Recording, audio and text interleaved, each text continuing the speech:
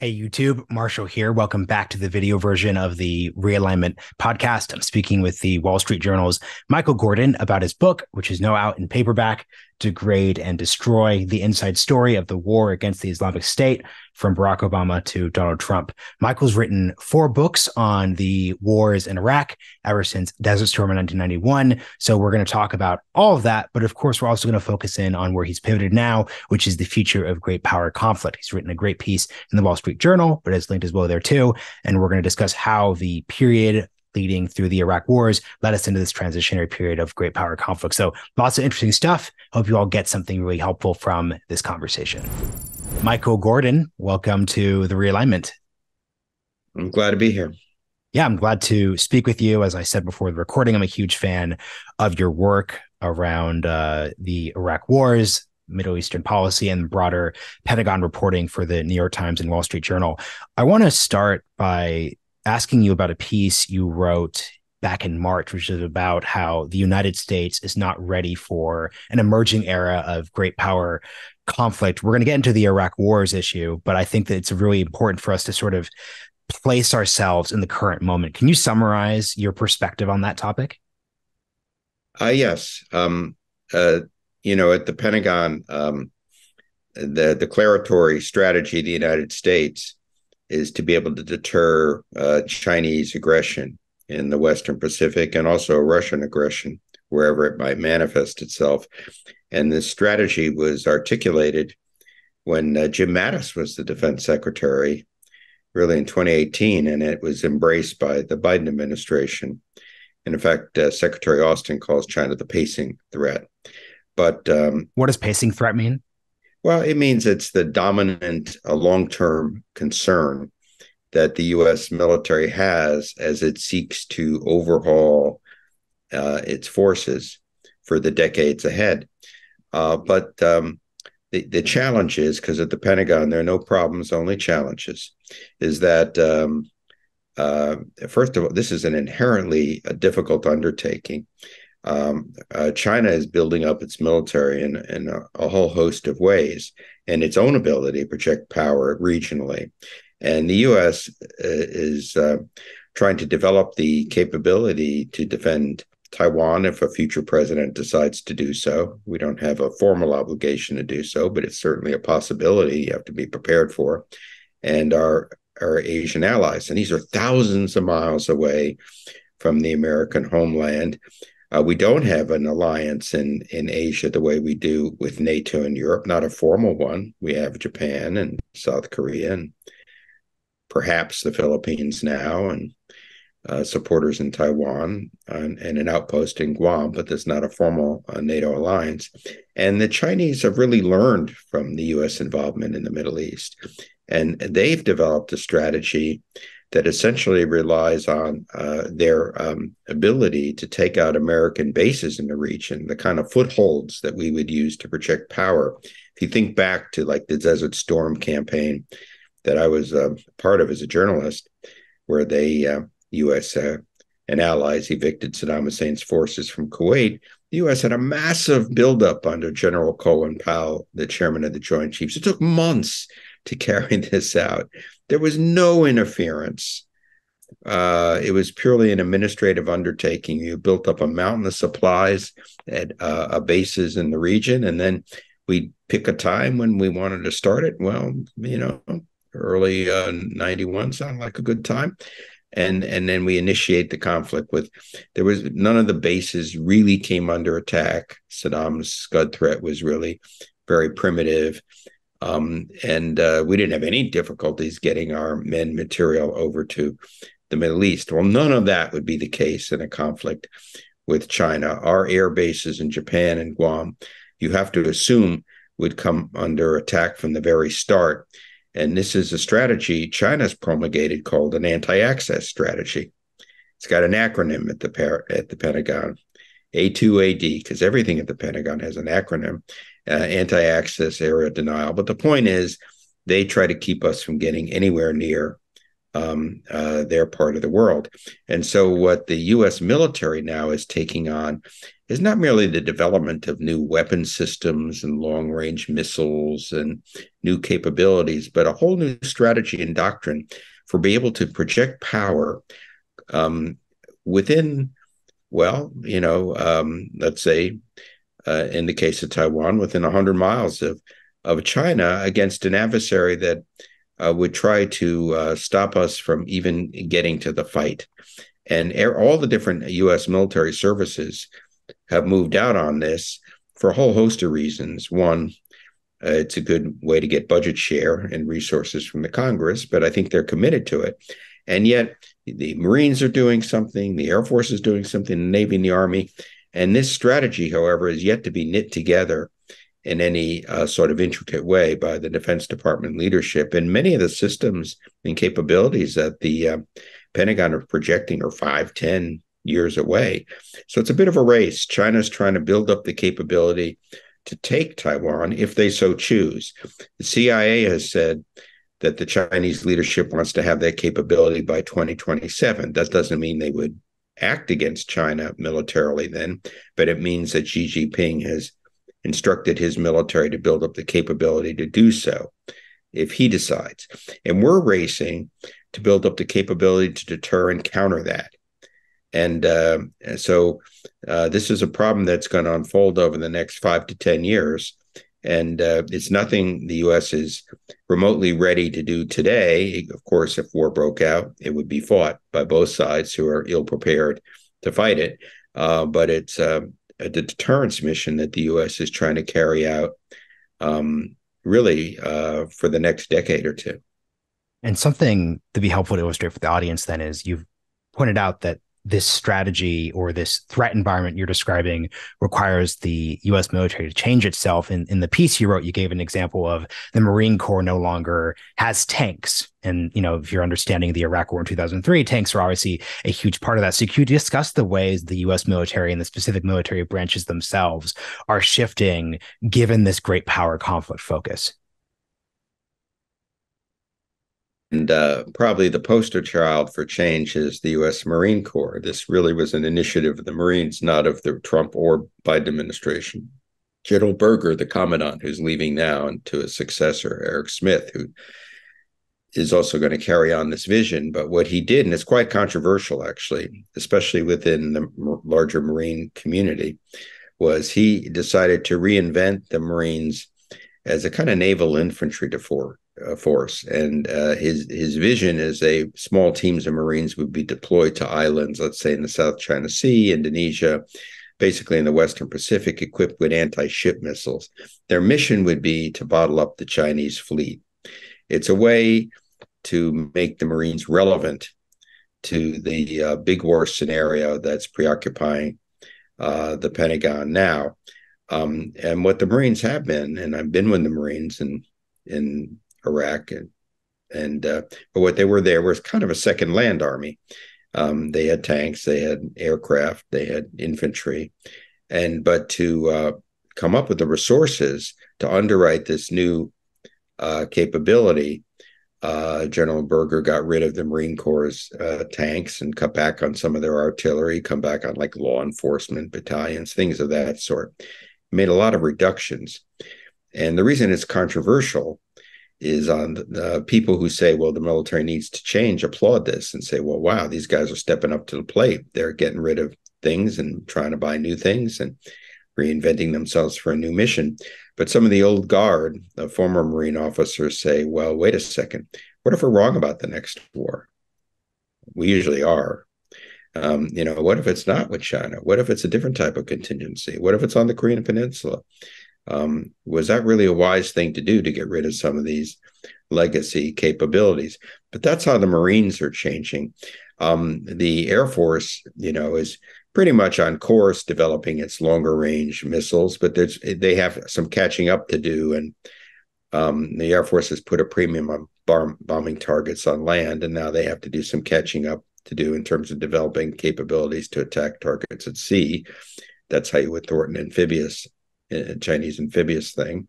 And the Navy and the Army is also undertaking their own changes As I said earlier, all of this hasn't really been pulled together at the leadership level. Now, you sort of have all the services doing their separate things, and there's a recognition that this has to be harmonized and reconciled at some point. But this is the mission ahead. It's the mission the Pentagon has set for itself, and it's explicit in its doctrine and website, is deterring China, deterring Russia.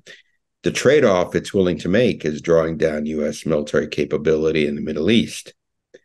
That's a matter of risk because ISIS is still active there, diminished, but not out entirely. In fact, just yesterday, on Sunday, July 9th, CENTCOM announced they'd carried out a drone strike a couple of days earlier against an ISIS leader. And Iran is still problematic. But it's the elevation of China and Russia as the principal threats, the downgrading of the Middle East, accepting more risk there. That's the new strategic direction that the Pentagon is going in. So a couple questions emerge from that. So number one would be, how do you think a military bureaucracy can balance the challenge of being prepared for the current threat and mission and the future one? Because something that is interesting to me as an observer of the discourse around the war in Iraq has been, if it's 2006, 2007, all of the memoirs from the time, especially those that were more focused on the counterinsurgency community, were saying, look, there's EFPs that are going off, the IED threat. You have hundreds and even thousands of American soldiers, Marines, airmen, sailors, et cetera, dying in the streets. And then there's all this talk about China and Russia. We need to focus on the now and the present. Now, if you read a lot of these articles that are backwards looking, that are looking at this forward facing great power conflict area, they will say things like, we were too focused on insurgencies in the 2000s and 2010s and not focused enough on this future facing threat. So these seem to be not contradictory, but just you have to balance different factors at the same time. How do you assess the military's ability and civilian leaderships to do both of those at the same time? Well, it's a very perceptive and pertinent question, but it's a complicated one. First off, is when I was at the New York Times, I essentially broke the story of the Iranian supply of EFPs to kill American servicemen in Iraq. And the perspective of people like Secretary Gates and others at the time was, look, you got to succeed in the war that you're involved in, and not cut back on the resources that are needed for that to be ready for something in the future. In fact, Gates called it next war-itis. We had to build MRAPs, and really the surge really became essential, not only to reverse the military momentum in Iraq, which it did and succeeded at doing, but it also, and President Obama later acknowledged this, it actually facilitated President Obama's strategy to withdraw forces from Iraq. He took it too far by taking all the forces out, but he would never been able to do what he did if it hadn't been for the success of prior efforts in Iraq and beating back al-Qaeda in Iraq. So, that was the immediate challenge. Now, it did come at a cost. And one of the costs, for example, was during this time frame, the same Secretary Gates, who was instrumental in getting MRAPs to protect troops in Iraq, also cut back on the F-22 program. The Air Force, to this day, if you gave them truth serum, would say that was a mistake. We only have 187 F-22s. And they're not all mission capable on any given day. And we just deployed some to the Middle East because guess who's acting up in Syria right now? The Russian Air Force. And we need air-to-air fighters. We didn't build nearly enough of them in that time frame for a great power mission. So that was one of the trade-offs, but it's a little more complicated. A lot of people like to say, and here's where the caveats come in. Oh, if only we hadn't been involved in the Middle East, we'd be better prepared for China. Well, I'm not sure that's really the case. Yes, there were trade-offs in pursuing these conflicts in Iraq and Afghanistan, or trying at least not to lose in them.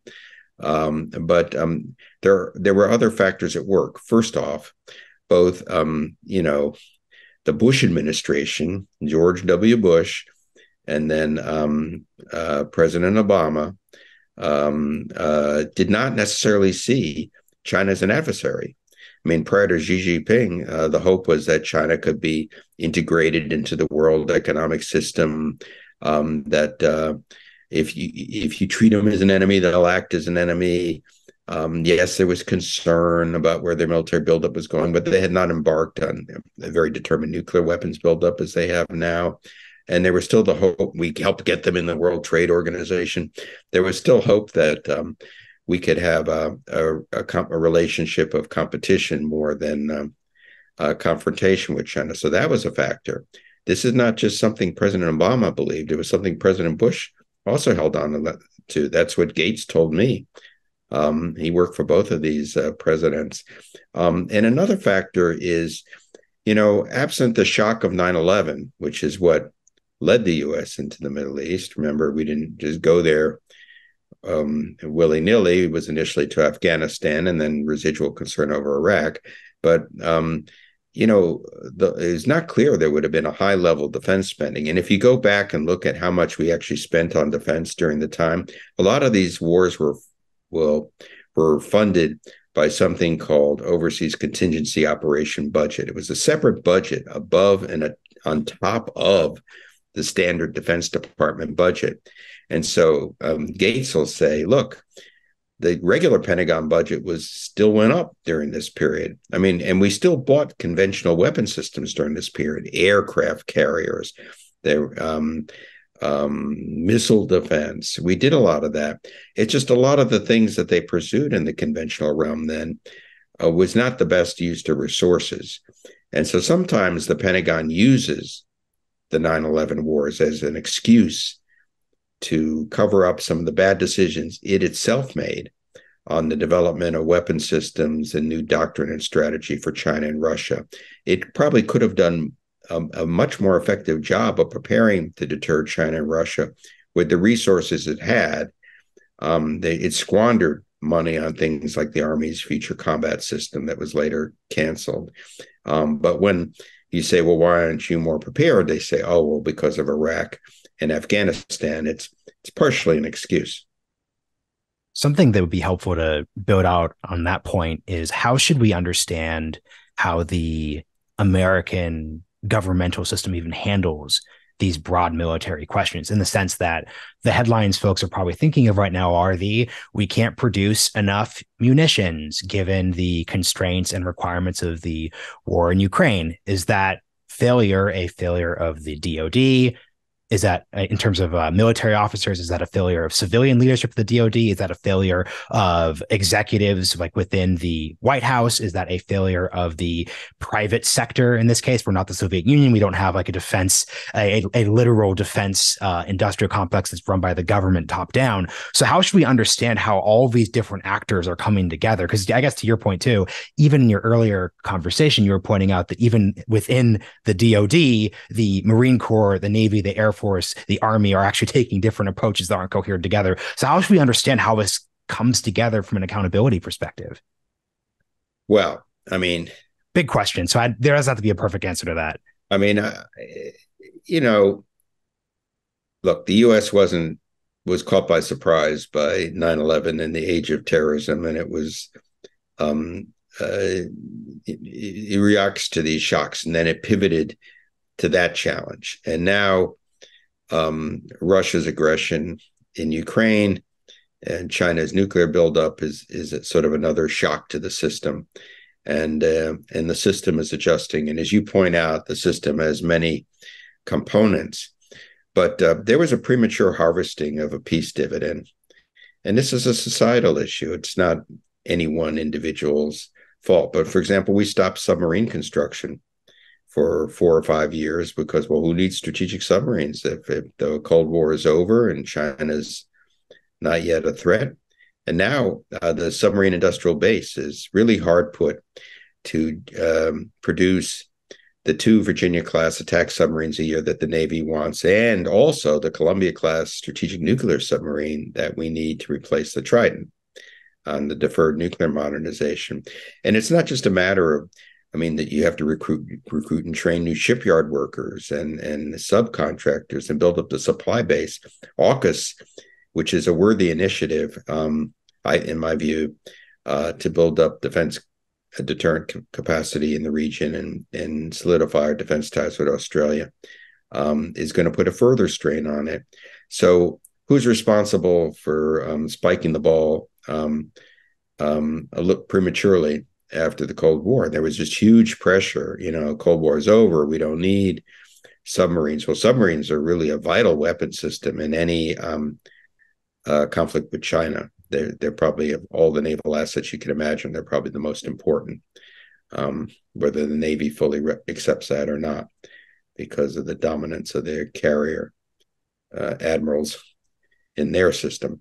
But part of it is the society as a whole, understandably, was trying to divert resources to domestic needs and cut back on defense, and the world's a highly unpredictable environment.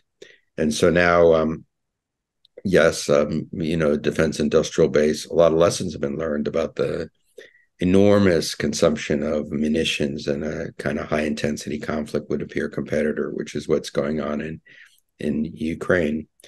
And the system is adjusting. For all of our pitfalls and limitations, I think the close examination of the Russian military performance, and I was with the Russian army in Chechnya for the New York Times in 2000 for a period of months, really. Take a look at the way the Russians are handling themselves. I mean, they've got a lot of problems too. And no doubt the Chinese, although they're undertaking pretty substantial buildup, they've never done an amphibious operation across 100 miles of water, right? If that's what they're planning. So all of these powers have challenges adjusting to future war. So the last question before we pivot to going over your work on Iraq from Desert Storm to ISIS would just be, what bearing does military performance during a previous era have on your confidence in our ability to perform for future threats? So just to give context, a debate point that folks who don't support our position in Ukraine and Asia will often raise is, look at the past 15 to 20 years, look at the forever wars.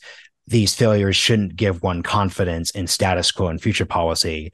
I guess the way I tend to think of it is, the loss in Vietnam, 1973 to 1975, didn't have any bearing on the specific challenges that we faced in Desert Storm. So maybe that metaphor would be applicable from the wars in Iraq and Afghanistan to great power conflict. But how would you think about this dynamic in this question? Because the timeline is, because once again, in between Vietnam and Desert Storm, you had the all volunteer military, you had the defense build up in the 1980s.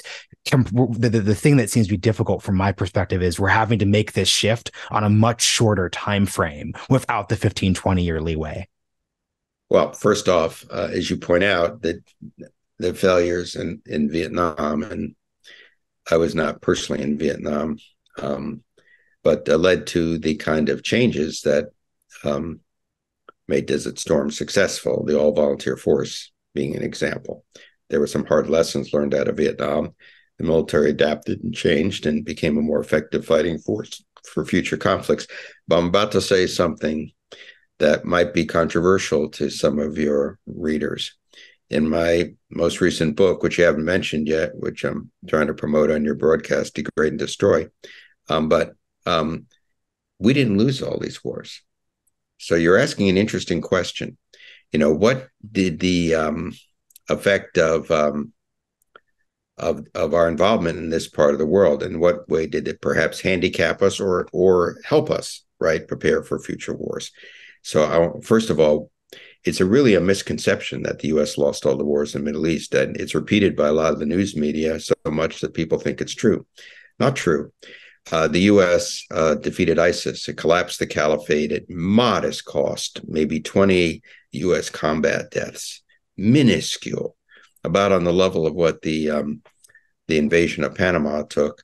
There were because it was primarily a campaign that was waged through local forces, Iraqi and Syrian forces on the ground, with some participation of U.S. special operations, and it succeeded in rolling back that caliphate. Pretty considerable achievement.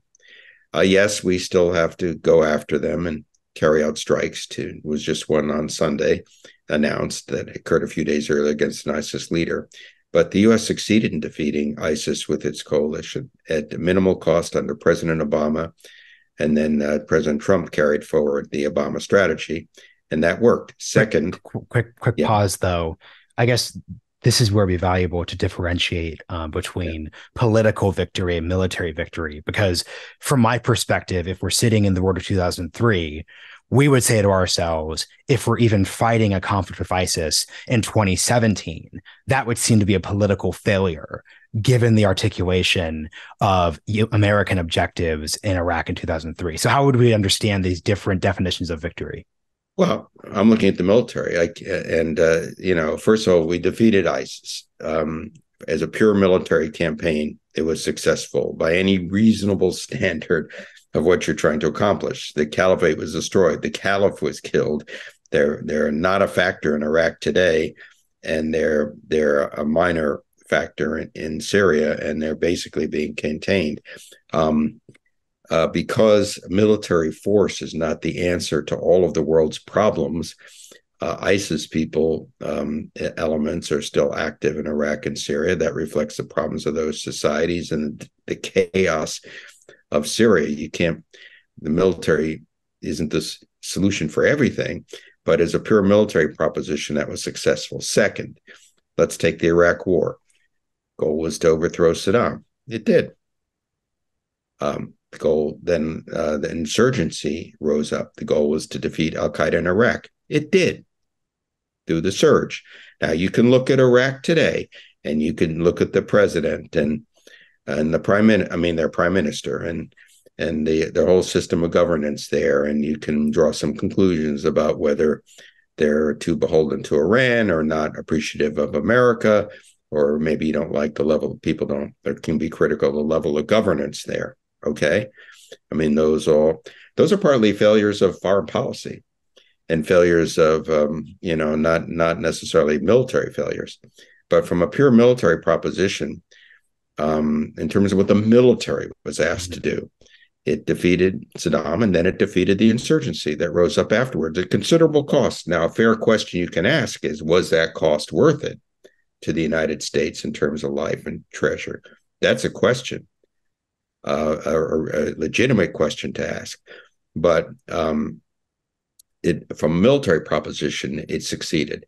Afghanistan has to be counted as a strategic failure. Why is that? We left. I mean, and we had 2,500 troops there, and with 2,500 troops and air power and contractors and NATO contributions, we were holding the line. And then we left, and the house of cards collapsed. Now, you can make the case it wasn't worth being there, and what's happening in Afghanistan is not of great consequence to American interests. But from a purely military perspective, the U.S. military was able to kind of hold the line in a stalemate, essentially, with a modest number of troops. So I think people really need to be careful about saying we lost all these wars and that our military is a failure. No, Afghanistan was a strategic failure. It was a foreign policy failure, and it was also perhaps a military failure in the sense that we couldn't build up the Afghans enough to take the ball and do it on their own. Iraq is a bit of a muddled political outcome, but it was a military success, like it or not.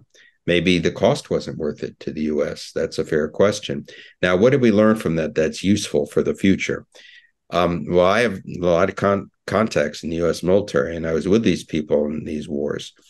And if you ask them truthfully, they learned some good things, and they were at a disadvantage in other respects. They learned how to fight. And I have a general I know, I said, what'd you really learn? We learned how to fight. I mean, the U.S. fought hard in these conflicts against an irregular foe. ISIS was a bit of a hybrid of a conventional and regular foe, but they learned how to fight, how to use air power, how to do any number of kind of military operations. So they have that experience behind them. But what things did we not learn? by being there, or where were we at a disadvantage? Well, there are a whole host of capabilities that weren't properly developed because we didn't need them in these wars. Take air defense. I mean, the Army didn't need air defense in Iraq because Al-Qaeda in Iraq didn't have an air force. And so, air defense officers would be repurposed as advisors to the Iraqi army. So that was an area that kind of went by the wayside. Okay. Electronic warfare. We didn't need sophisticated electronic warfare in Iraq to fight Al-Qaeda in Iraq because these guys went on cell phones to communicate with each other. In fact, we could listen to them, but we didn't need very sophisticated EW to counter, or we weren't afraid of their capabilities to use electronic warfare against us. So those capabilities during the Iraq conflict atrophied. They had to be recovered because electronic warfare is an area that both China and Russia emphasizes extensively. Airplanes, they're developing very sophisticated aircraft. So air defense against manned aircraft, against cruise missiles, against all manner of missiles, hypersonic missiles, that became important. So there were some muscles, so to speak, that weren't exercised in the U.S. military and were given short shrift. And it showed up, if you look at the defense of Washington, D.C., which there is, by the way, we had to buy a system. What system did the U.S. procure after 9/11 to protect the national capital against cruise missiles? NASAMS. Norwegian system, now sent to Ukraine. We didn't have our own. So there were some blind spots in our own kind of range of capabilities because of our focus on these conflicts in Iraq and Afghanistan that has to be acknowledged. But the wars were not all failures from a military perspective. It's simply not accurate. And people who fought there gained a lot of experience. Now, these other conflicts are different entirely. And so they required, different training, different exercises, different capabilities, cyber, electronic warfare, space, long-range systems to stay outside the weapons engagement zone, new ways to deploy troops. Troops have to disperse so that make themselves less of a target for a peer competitor. It requires a whole new repertoire, and that's what's underway now. Hearing what you're articulating, I think a very useful thing for listeners to understand then is the conflicts that the United States probably feels best about in terms of military victory, political objectives achieved would be conflicts where military victory equaled achievements of those political goals, in the sense that if it's Desert Storm in 1991, the political objective is for Saddam Hussein to no longer be able to project power into his neighbors and threaten the broader Middle Eastern oil supply. We then use our military to both accomplish that, which also then achieves the political goal. It seems the difficulty with the wars in Iraq and Afghanistan is sometimes the political and military goals are the same. So if the political goal in 2008 is how do we stabilize Iraq enough so that we can confidently withdraw, the surge and its success is correlated with that political objective at a military level. But there are more complicated ones, which is that's the discussion of what was the objective of the Iraq War in 2003 to make the Middle East completely stabilized? Was it that we never would have to be there ever again? That's where it gets more complicated. So how do you see this political victory and military victory dynamic playing itself out in this great power conflict sake? Because if we're talking about deterring if we're talking about deterring a Chinese invasion of Taiwan, the military victory would be deterrence and the political goal would be maintaining the status quo. So that would be well correlated. But how do you think about this in the context of the future? First off, before we get to China and Russia, the world doesn't always fit itself into these categories. For example, what happened in the counter ISIS campaign, right? Inherent Resolve, this thing I chronicle in Degrade and Destroy. So we used small teams of advisors, and they were able to tie into enormous U.S. air power, other forms of firepower, work with proxy forces to accomplish an end. Not a large footprint on the ground, substantial U.S. air and other capabilities brought in, HIMARS, to include the famous HIMARS system, to work with local forces. Now, look at the Middle East today. I mean, look what's happening or in Africa. I mean, some of these terrorist threats aren't just going to go away in the future because we're losing interest in the Middle East. They're still there. And we're still going to need to be prepared to fight them. So one point I believe in is not all these wars fit this category of World War II, where you have a surrender on a battleship and war is over in a peace document, and then your enemy becomes your ally. Some of these things are messy situations that require constant attention, especially kind of militant and terrorist threats in the region. One thing I want to say is that this war we fought against ISIS provides a template for how to, in the future, how to use a strategy involving a small deployment of American ground forces harnessed to U.S. air capabilities, working with local proxies to deal with future militant threats. Who can tell me we're never going to have to do that again? We're doing it now in Somalia. Every week, they just had another airstrike there. No one pays attention to it, but it's happening, and against the militants there. So there are two spots in the world where's the United States in combat today? Mm-hmm. Syria, Iraq through Iraqi proxies, not directly. Syria, we even do missions there, air and soft. Somalia, today, this is happening. Why aren't we reading about it? Because it more or less works, and it's done with a small footprint, special operations. It doesn't even make the front page. Newspapers don't even write about it, but it's happening anyway. We're in combat in these parts of the world, dealing with militant threats, more or less successfully, keeping them in check at minimal cost in terms of life and treasure. So that's first to keep in mind. And I argue that this template that was used in the counter-ISIS campaign is applicable to these future conflicts in these ungoverned spaces, which aren't going to go away just because our politicians may lose interest in them. Second, look at what's happening in Ukraine.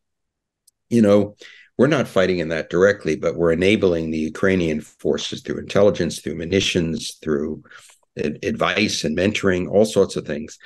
It's they called the strategy against ISIS by, with, and through. It's fought by the local proxies or allies, partners, with our help through a policy framework. It's kind of what's happening in Ukraine.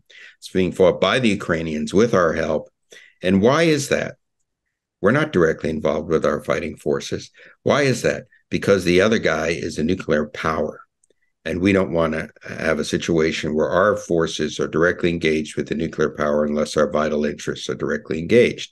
But we do want to help the Ukrainians. So this concept of by, with, and through fighting, playing in an advisory role, relying on local forces to carry out the hard fighting on the ground with American intelligence and munition support, it can be applied not only in the Middle East and ungoverned spaces, it's being applied, a variant of it, I would argue, in Ukraine today, on a much grander scale. Obviously, there are some differences. Now, your question was, I'm sorry, I went on. I'll ask a more concise version. I guess my question is, America is at its most comfortable from a public opinion level when political victory is correlated with military victory. When the politics, you're right. I mean, it's good to start wars that have, or be involved in wars that have realistic political objectives. And remaking the Middle East and turning it into a democracy is an unrealistic political objective. So your military means and your political objectives need to be aligned to have a successful intervention. But not all wars are wars of conquest. I mean, sometimes you take, in many of the operations I've covered, like, there was a Libya got out of hand as a terrorist threat, and the U.S. carried out airstrikes there under President Reagan. So it was a punitive measure. It was more or less successful in what it was trying to do. but it was a limited intervention. Take a look at what happened in the Balkans, which was reasonably successful in stopping Serbian aggression in Kosovo. We didn't even use a land force in the military operation. We did for peacekeeping purposes. So, some of these wars, which are important to succeed at, have more limited objectives. In the case of China and Russia, our overwhelming objective is not to fight China and Russia. It's not, that's the goal. The goal is to build up sufficient deterrent capacity in the Western Pacific that there won't be a confrontation. And just like there wasn't during the Cold War and all those decades, except in kind of side theaters through proxies in Africa or let's say Vietnam, there wasn't a big war in Europe. That's the test. If the U.S. builds up this deterrent capability and there is no hostilities with China and they don't like our policy, we don't like their policy, we continue to trade with each other, we cooperate where we can. Taiwan continues on its muddled, on this kind of muddled, ambiguous status of not being an independent nation, but not being subjugated to Beijing and being a democracy. That's success. And if Russia kind of impales itself in Ukraine and it hangs on to, let's say, Crimea and some territory in the east, but the fighting, it doesn't go much further. And it's dissuaded from thinking about destabilizing actions elsewhere in Europe or further aggression against NATO, revitalize NATO. That's success. Success is not victory over a nuclear powered adversary, which is maybe not possible for any of these nations. Success is maintaining the status quo and maintaining peace in the Pacific and Europe.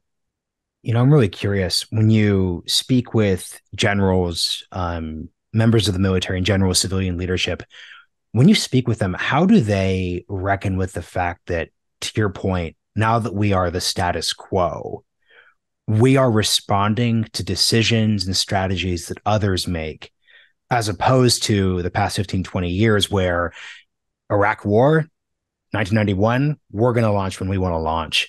2003, that's whatever we want to do. If it's 2002 in Afghanistan, it's our choice to stay and nation build or not.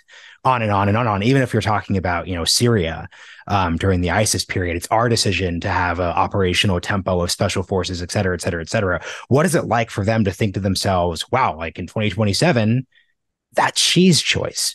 That just seems to be an entirely different mental shift from a leadership and strategy perspective that would be difficult to reckon with. Well, perhaps not. First of all, the military has a saying, and, they have a lot of these lines, and the enemy gets a vote, meaning, the best laid plans that we can have, well, it's their decision. So, in the case of Ukraine, Putin had a vote. He made in my view, I used to live in Russia for the New York Times for 4 years, a reckless decision that's against his own nation's interest. He still may succeed to a certain degree, but at the cost to the Ukraine and to Russia itself. So the military understands that. Second of all, this is back to the future. What do you think the U.S. military did in Europe for decades during the Cold War? At a much higher level of expenditure in terms of GDP, with a much more substantial force presence. We had NATO was our major commitment to keep the Soviet Union from carrying out aggression there, whether planned to or not. That was NATO's purpose as an insurance policy. It was a massive undertaking with large numbers of American troops, major exercises in which we would rehearse bringing forces over from the CONUS, continental United States, as I like to call it, to Europe. We did this. We did it successfully. We did it until the Soviet Union collapsed of its own internal contradictions. We didn't cause its collapse; it caused its own collapse. And but we kept them contained. The strategy was containment. We're going back to an old strategy here. Strategy was containment for decades. What made it successful?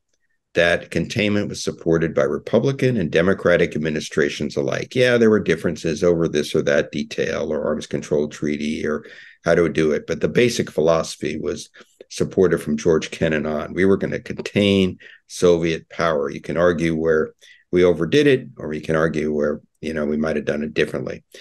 And now we have to contain Russian power and Chinese power. The goal is containment. The goal is to avert conflict. The goal is to preclude these nations from exerting their political dominance through military blackmail over nations on their periphery, right? Like Finland used to be say it's Finlandized. It was afraid to be against Russia. Well, now Finland has a different connotation since it's in NATO. But by building up its power, nuclear and conventional, these China and Russia are trying to exert some degree of influence, control, dominion over nations in their neck of the woods, and we have to have a countervailing deterrent capability to avert it. We did it before, and we did it successfully. So I think it's just going back to some of the same principles, recognizing that the challenges in Asia, because of the distances and the alliance structure and the nature of technology with space and cyber, make it a very different sort of undertaking. So the last big question, and take this wherever you want to go, Degrade and Destroy is, knock on wood, the last of these big Middle Eastern, Iraq-centric books that you've written. Obviously, the previous ones were written with your recently passed away co-author, General Trainer. I would just love for you, because we were discussing for the episode, just a lot of folks have started to just move on from this Iraq war era at a narrative level. Could you just, in these last few minutes, sum up your broad takeaway from each book? So Desert Storm, Invasion of Iraq, which is Cobra 2, Occupation of Iraq, 03 to 2011, then finally Degrade and Destroy. What would just be your top line takeaways for folks who want to dive into this category more? Well, I never set out to cover the military, but I ended up doing that when I was at the New York Times, starting with the Panama invasion. And so I would be in these massive events, and there is the drama and the tragedy and the suffering and the effort that goes into them is just extraordinary. And the smart decisions made and the mistakes, the inevitable mistakes, and it's just these are just really dramatic world events. And so what I set out to do, and I didn't know I was going to write 4 books, but what I set out to do in the first book was you're part of this all, but you're not seeing really everything that's happening. And you can't rely on the Pentagon to lay it all out. Pentagon hasn't even done a history of the fight against ISIS. They haven't even done their own history. Is that typical? They usually do a history of conflicts. The military does a poor job of documenting its own history, particularly if it's not an unqualified success. There are some isolated examples where General Odierno commissioned a study of the Army's performance in Iraq that took 18 months for General Milley to release when he was Army Chief of Staff, but he finally did after I started to write a Wall Street Journal article about what was happening with that report. But yes, in these events, these are enormous events. And so what I always want to do is say, so what happened? What really happened? How were these decisions made? And all of these books became like multi-year undertakings because you had to talk to a whole host of people inside the U.S. government. You had to talk to people who live in the country, like the Iraqis, and about leadership and ordinary people. You had to coalition partners. I just try to reconstruct what really happened to create, along with General Trainer, a history of our involvement. Desert Storm was seen as a vindication of American military power after Vietnam, because we succeeded in evicting Saddam's forces from Kuwait, but we didn't succeed in destroying the Republican Guard because of flaws in the strategy. That's what General Trainer and I wrote about. Well, The invasion of Iraq, we wrote about how it went well, but how unprepared the U.S. was for the insurgency that followed politically and initially militarily. That was a failure of leadership on the U.S. part. And the end game, well, we Quick did the whole, pause. Leadership failure, civilian or military leadership failure, or is that all a mix of these things? both. Okay. Both. It took a long time for the White House under President Bush did not envision insurgency. It was not really, didn't have a good handle on what they called phase 4 post-conflict resolution, and neither did General Tommy Franks. He thought the State Department would just take it from there, and he would be able to go down to a low level of forces. I was in Baghdad at various meetings when all this happened as an embedded correspondent. The U.S. learned from that. The end game is a story of how the U.S. recovered from that, led a successful surge militarily, and then left Iraq behind. It was reasonably stable, but politically fraught. And the last book, Degrade and Destroy, is how we had to return when ISIS emerged because of the failure of U.S. and Iraqi leadership. Let's not exonerate Nouri al-Maliki to keep a small number of American forces in Iraq. But we did it differently. We did it the fight against ISIS, everything Desert Storm was not. We didn't have large number of ground troops. We had advisors and mentors. Yes, some went in combat, contrary to what the White House said. They did, and used TOW missiles and carried out operations, but it was a small number of forces. The Iraqis and the Syrians did the dying on the ground. And it was a different type of war to respond to that challenge. It sort of chronicles a whole era of American involvement in the region. The principal challenge now is Iran. Iraq is more or less stable. Syria's a mess. It's going to remain a mess for the foreseeable future, with multiple countries involved: Russians, Turks, Americans, Israelis, Iranians, Russians and Iranians working together now, not only in Syria, but in Ukraine conflict, because Iran's providing drones for the Russian army. But now the principal challenge is Iran, which is almost approaching becoming a threshold nuclear state, and what it poses to the region. And the challenge there is to avert a war, just as it is everywhere, while exerting enough leverage that Iraq stops short of becoming a nuclear power. You mean Iran stops short? You said Iraq. Iran stops short. Sorry, I apologize. Iraq stops short of becoming a nuclear power, which it has so far, and to do so with a very modest American military footprint. We have 2,500 troops in Iraq, 900 in Syria. We don't have big ground forces in the Middle East anymore. We don't have big Navy in the East. We don't have a carrier in the Middle East. We might have a handful of ships in the Middle East. We don't have a lot of airplanes in the Middle East, maybe a couple squadrons. And so we're trying to do this with technology, with allies. And it's a new Middle East, with the rapprochement between some of the Arab states and Israel, the possibility of a eventual normalization down the road of Saudi Arabia and Israel. It's a different region.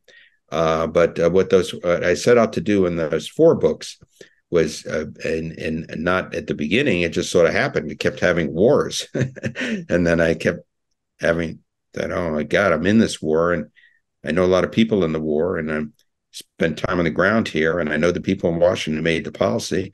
I guess I should try to figure this all out. I did it partly to understand it myself, and partly because I know the government wouldn't do it. And it's not like they're bestsellers necessarily. Only one was. So I did it to create a kind of a record, a historical record of what happened. And I feel that through these 4 books, through General Trainer's efforts of my own, I created that record. But now I'm also pivoting, just like the U.S. government.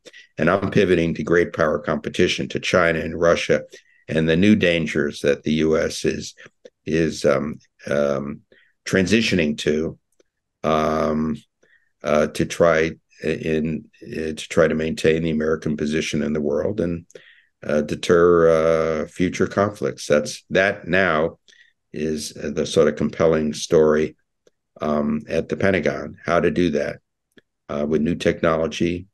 And it's very difficult because, unlike the Cold War, we've got 2 geographically dispersed potential adversaries. who are in cahoots to a certain degree, China and Russia. We have to be able to project power in the Western Pacific and in Europe, and with a military that's smaller than before, right? Hoping the allies will help us out and trying to keep this short of a nuclear conflict in any way, because that's not what we want. And if you look at our defense strategy now, you'll discover it's a one-war strategy against two adversaries.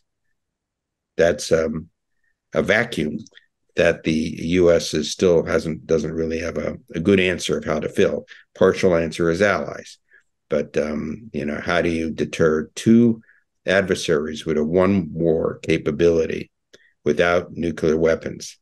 That's the strategic challenge facing the Pentagon. And if it's successful, there won't be any future conflicts with these countries.